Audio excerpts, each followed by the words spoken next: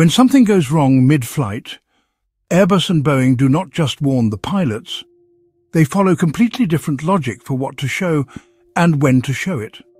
On Airbus aircraft like the A320 or A350, ECAM messages follow a strict priority system.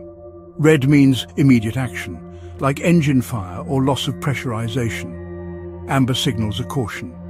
White is just status. And during takeoff or landing, non-urgent alerts are suppressed, so you're not distracted when flying low and fast.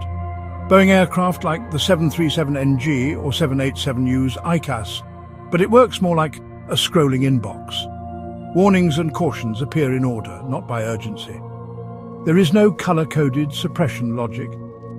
And if an alert is not time-critical, it might stay buried unless you scroll for it. Silencing tones is manual, so is finding the checklist. Airbus treats the pilot like a processor. Here is the failure, here is what to do, let us fix it. Boeing leaves more to the crew's judgment. You interpret the data, then act. It is trust versus structure. Reaction speed versus situational flexibility. In a true emergency, Airbus crews often get structured procedures in seconds, no flipping pages. Boeing crews may be faster if they know the system well. It is a battle of design philosophies. Airbus automates the logic. Boeing empowers the pilot. Would you rather fly an aircraft that tells you what is wrong and how to fix it?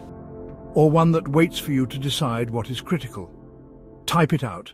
Airbus or Boeing?